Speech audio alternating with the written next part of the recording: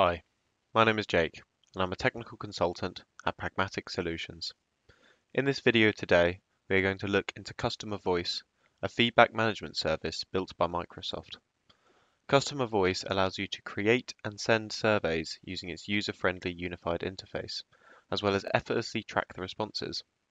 It is designed to provide a more complete view of relationships with stakeholders, enhance insights that will lead to better experiences, and allow businesses to make more informed decisions. I'm now going to demonstrate how to build and send a survey using Customer Voice. So, let's get started. To open Customer Voice, simply head to office.com and sign in with your credentials.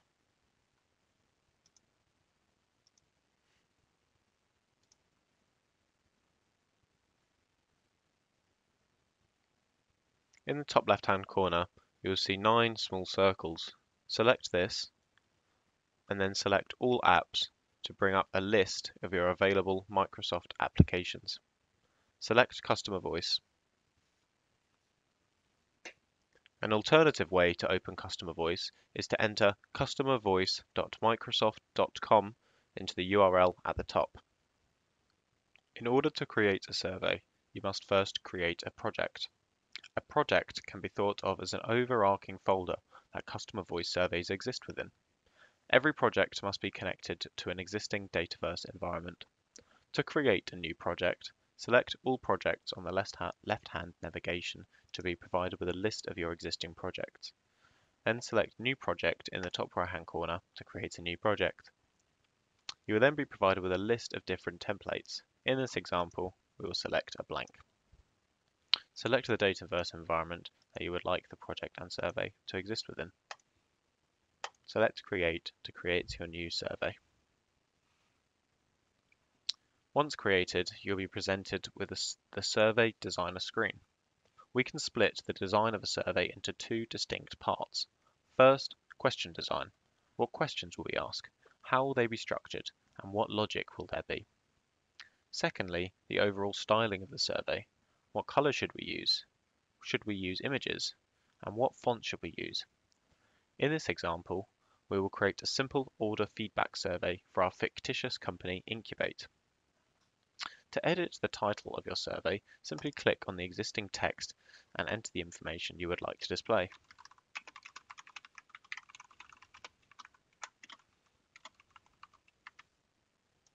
To create a new question, select Add New underneath.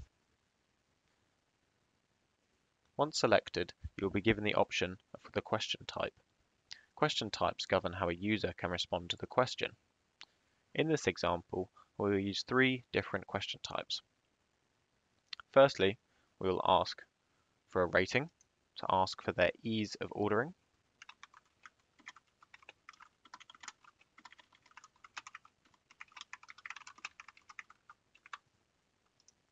Secondly, we will ask for a Net Promoter Score, which is a defined question asking how likely they are to recommend to a friend or colleague and can be used as a metric for the overall satisfaction of the user. Thirdly, we will ask for a text for any additional feedback. We will also make this additional feedback a long answer, allowing the user to enter more text. Some other additional things to point out is that each question will always have 2 different toggles. The 2 different toggles are whether the question should be required and whether it should be visible. Microsoft also provide functionality to define branching logic on your survey. With branching logic, you are able to show, hide, or skip questions depending on a user's answer to one or more previous questions. To define branching logic, select Branching in the Customizations pane on the right-hand side. Now, let's consider the styling of the survey. There are 2 main areas to check here. The first area is the branding section of the Customizations pane on the right-hand side. In here, we can alter the entire survey's design. 3 different options is the theme color, allowing you to change the color of the entire survey, including all buttons and background. Secondly is to change the fonts. The header fonts are the title and different headers. and the bodies are the questions and the responses. Finally, we can even upload a background image. The second area to check is in the title. By hovering over the title, you'll be given a selection of 4 different options, as well as an undo button. The first option, Style, lets you choose from preset design templates. The second option, Theme, allows you to change the theme color of the survey, as seen in the branding section. The third option allows you to choose an image which gets uploaded to the header in the title. This can be one of the preset uncopyrighted images provided by Microsoft, or you can even upload your own. Lastly, you can upload your logo. After completing the styling, we are almost ready to send off the survey. The only thing left to check, which I would recommend, is to use this preview button in the top right hand corner. By selecting preview, you will enter the screen that your customers will see when being sent this survey.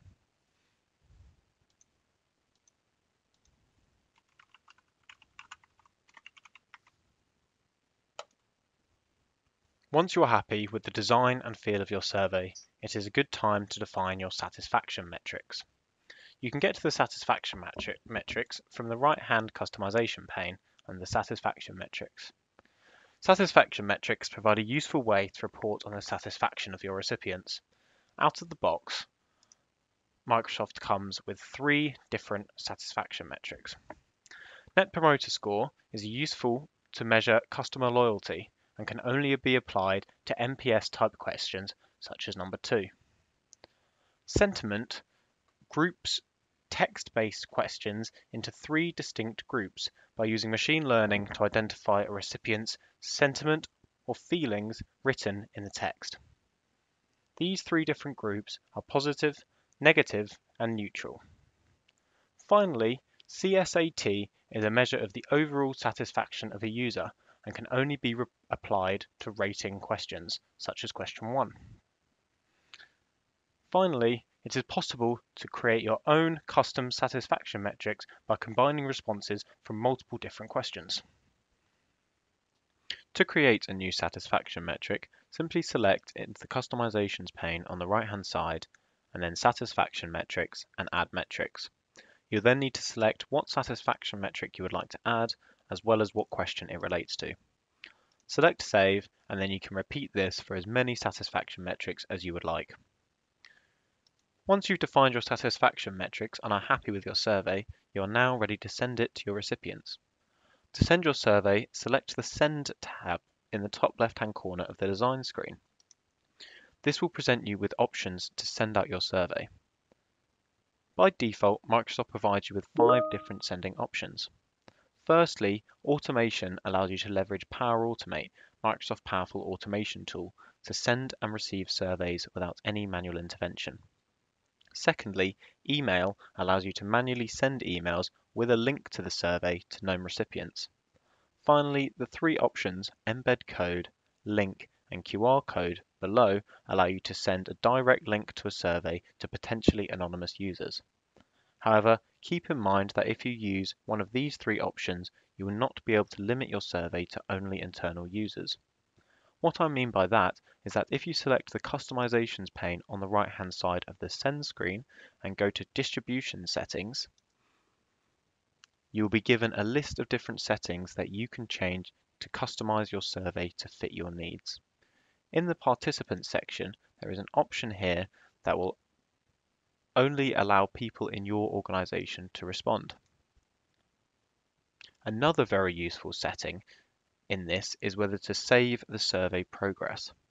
This will allow the recipient to complete part of the survey and then come back at a later date within the next 28 days. For the rest of the process, we are going to send a survey via email.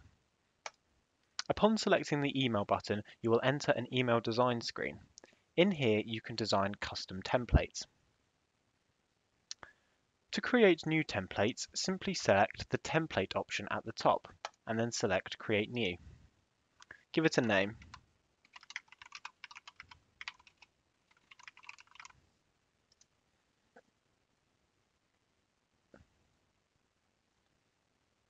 Once you've given it a name, you can edit as much as you would like inside this email design screen using the rich text editor that is provided. Some useful things to consider is in the insert option at the top of this email design. Two useful ones here is in the personalized variables, which relate directly to the recipient, as well as to include the first question of the survey, as can be seen here. Once you're happy with the design of your template, you are now ready to send it. To send, simply enter the recipient's email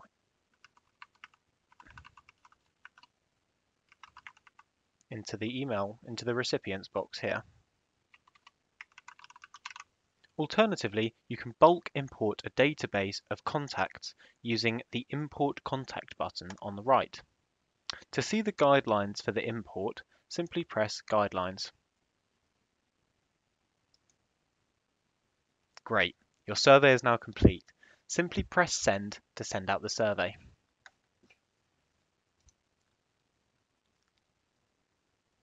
Once you've sent your survey, you'll be presented with a screen that looks like this.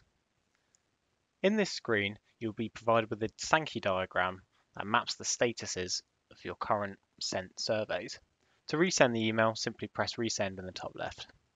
Now, being able to send a professional survey is great, but it is not of much use if you can't see the responses. To see your survey's responses, select your survey's name under the reporting area in the left-hand navigation.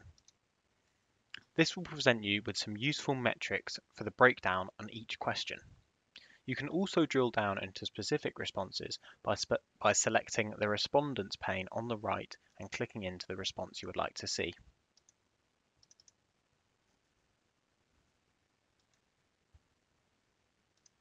Sending and receiving surveys is an extremely useful tool for understanding your customer base and thus improving your business. However, what sets Customer Voice apart from all of its competitors is its seamless integration with Dynamics 365. In Dynamics 365, you are able to access all Customer Voice survey invites and responses. You are also able to send surveys directly from Dynamics 365. To do this, head to the record you would like to send the Customer Voice survey to. If the Customer Voice app has been successfully added to your Dataverse environment, you have a button at the top that reads Send Survey. Select this, then select the survey you would like to send, the email template, and then the locale, and select Send. Another powerful tool that sets Customer Voice apart is its Power Automate connector. Here, I have set up a simple Power Automate flow to automatically send the Customer Voice survey we designed earlier when an order is completed.